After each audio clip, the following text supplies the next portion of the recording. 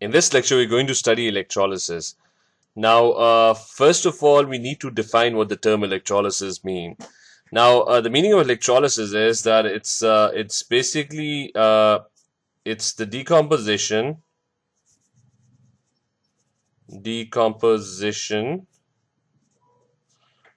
of an electrolyte,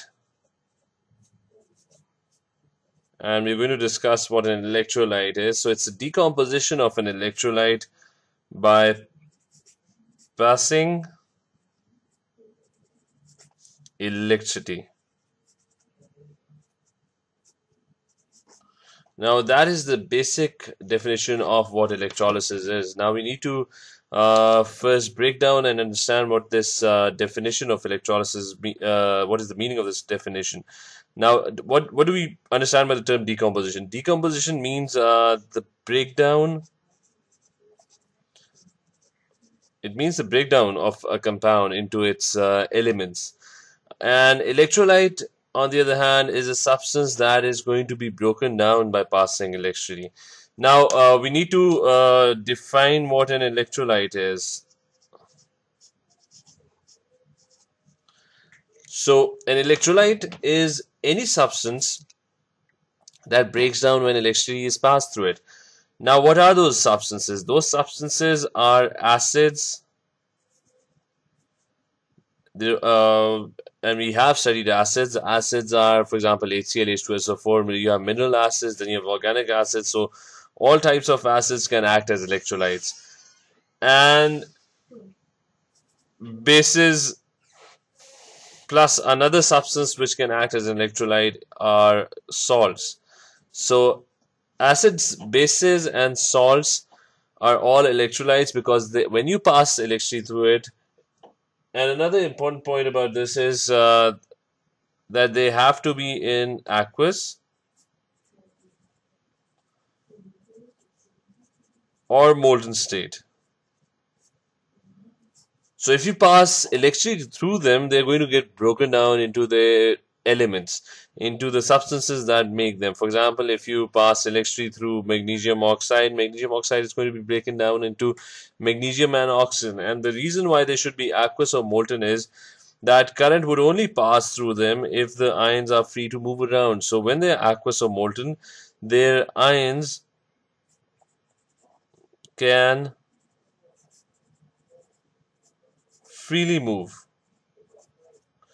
But when they are solid, the ions are stuck in position. They cannot move. So in aqueous state and molten state, they would act as electrolytes. They would you would be able to pass electricity through them, and they are going to get broken down.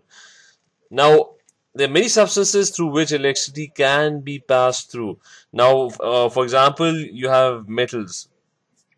But what happens to metals when you pass electricity through them? Nothing is going to happen to them. So metals are not electrolytes. There's another substance which through which electricity can be passed through, and that is graphite. But what happens to graphite? Nothing happens to graphite. So this is not an electrolyte. So electrolysis is the process in which if you pass electricity, the compound breaks down. If it doesn't, then that's not electrolysis. Now, the very first part about electrolysis, the very first topic on electrolysis, the subtopic of electrolysis, and that subtopic is the electrolysis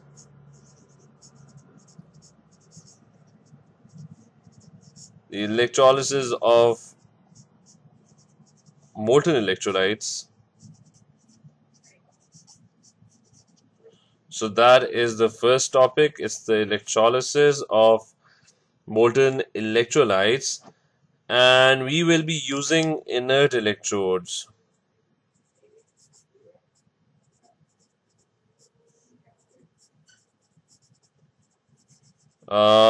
Since I haven't given you a description of electrodes, but I'll give you one thing, that the term inert means that they would be unreactive. So these electrodes will not be they do not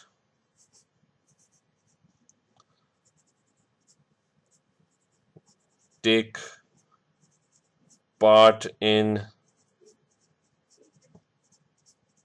electrolysis. They have no role to play in electrolysis. So this is what is meant by an inert electrode. And an electrode is a point which is connected to a terminal of the battery. And the role of an electrode is to pass current. So the only thing that they do is they only pass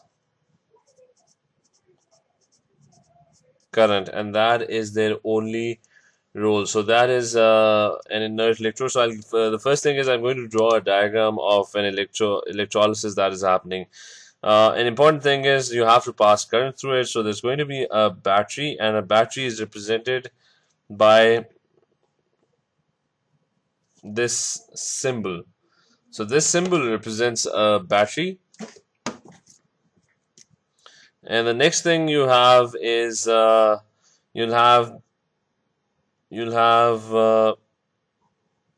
electrodes. Let's say this is the shape of one of the electrodes. You'll have electrodes attached to this battery. So that's one electrode, and there would be another electrode attached to the other end of a battery. And if you look at the symbol of the battery, this one is the negative terminal. This side is the negative terminal, and this side is the positive terminal. What that means is that the negative terminal transmits electrons.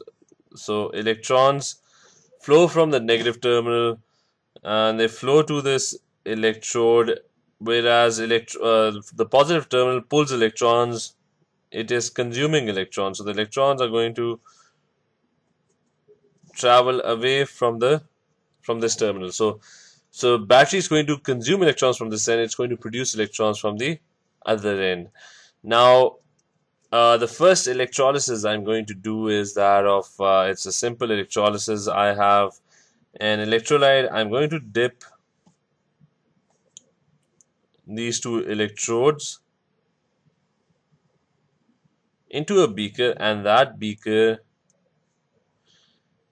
it contains Mg, magnesium oxide, molten. So molten magnesium oxide, so the state of that is going to be liquid. So I have molten magnesium oxide in the container. Now, when a substance is molten, its ions are free to move around. This is a base. It's a base, so it can act as an electrolyte. All oxides, metal oxides and metal hydroxides are bases. So this is a base, and I've already told you that electrolytes are bases, acids, and salts. So this is an electrolyte. And since it is molten, its ions are free to move around.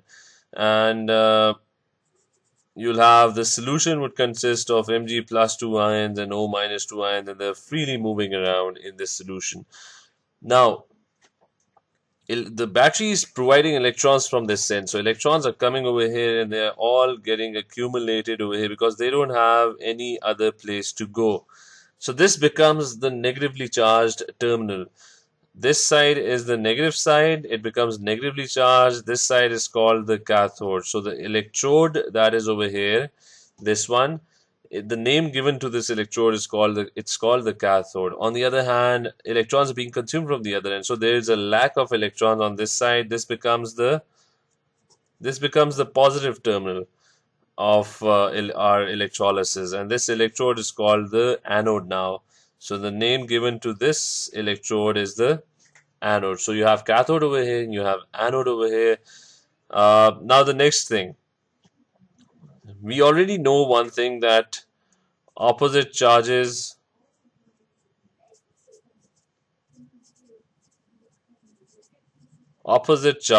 attract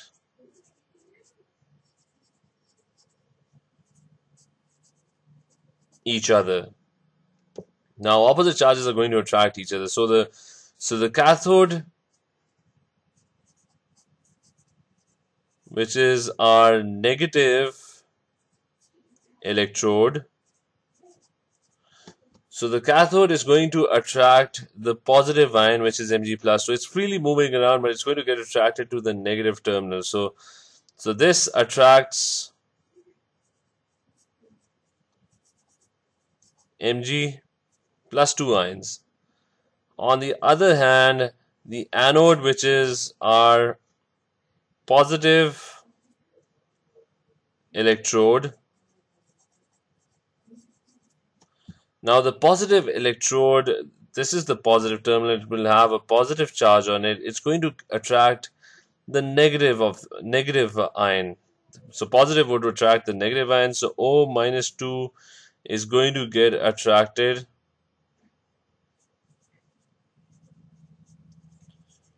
to the anode. So cathode attracts Mg plus 2, anode attracts O minus 2. Now when Mg plus 2 gets over here, what happens to it? It has, now the battery is providing electrons to it. What happens is that electrons are going to jump and are going to be given to Mg plus 2 because the battery is trying to provide electrons to it. On the other hand, the positive side, the electrons are being consumed by the battery. So electrons, O minus 2 has 2 extra electrons. So electrons are going to be taken away from O minus 2 and they're going to be given to the battery. So we're going to get two equations.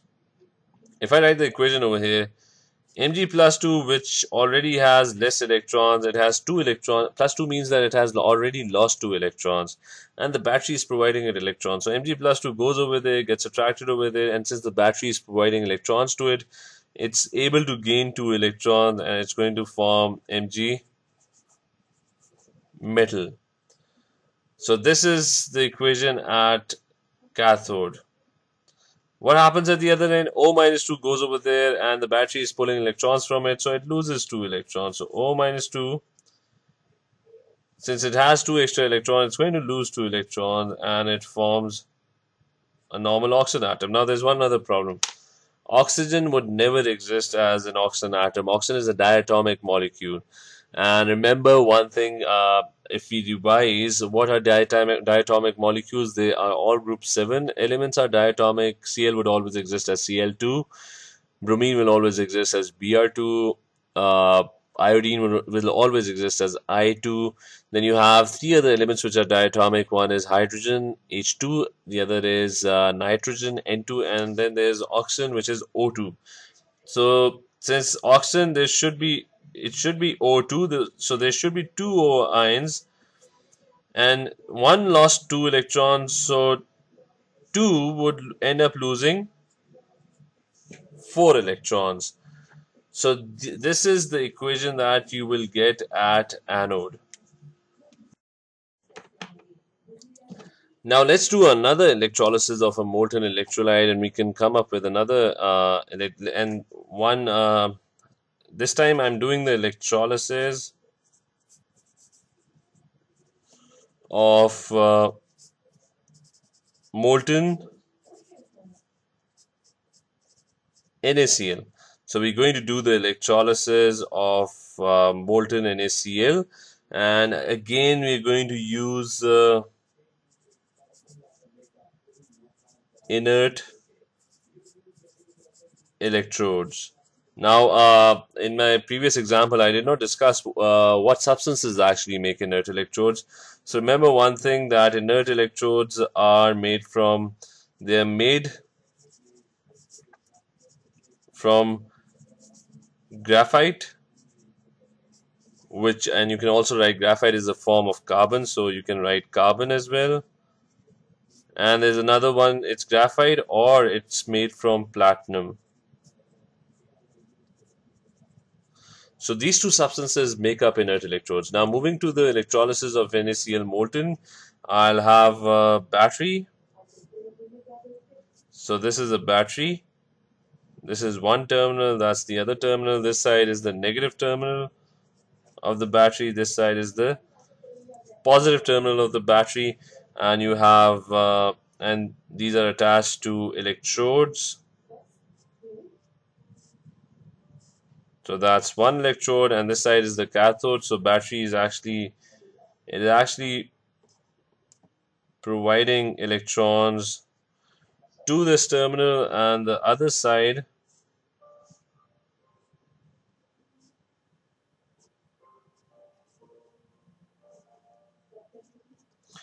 the other electrode is the positive one. The battery is trying to extract electrons from that side. So this side is the negative side. So let's put the negative sign all over this electrode, and this side is the positive side. This is the positive electrode, and I already told you what the name of the positive and negative terminals are. This is called the cathode. So this end, this electrode would be called the cathode, whereas this electrode would be called anode.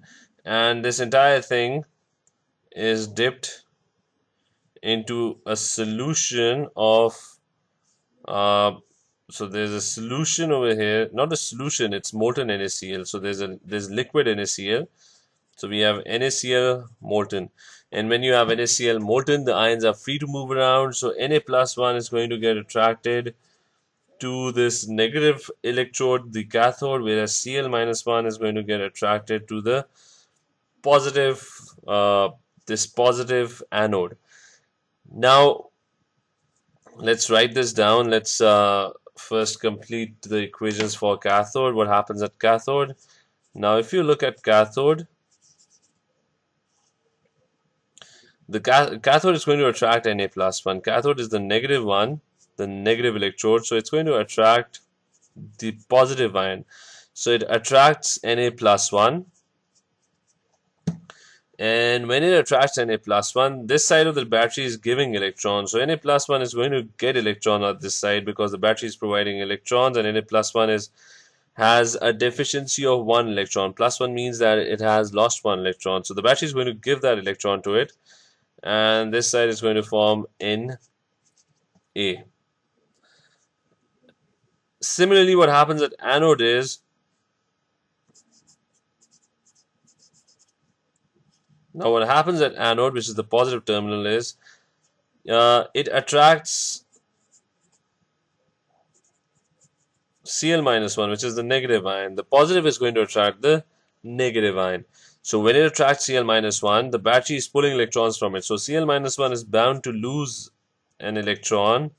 So it loses 1 electron, and it's going to form Cl. Now I just discussed this with you, that Cl is a diatomic element. So Cl would never exist as Cl. It's going to exist as Cl2. So there should be 2 Cl-1 ions. And since 1 Cl-1 loses 1 electrons, 2 Cl-1 are going to lose, they're going to lose 2 electrons instead. So that's your equation at anode. Now, when you're doing electrolysis, there's one other thing that you're asked to do, and that is that you're asked to write the overall equation for the reaction. So you're asked to do one thing, you're asked to write the overall equation.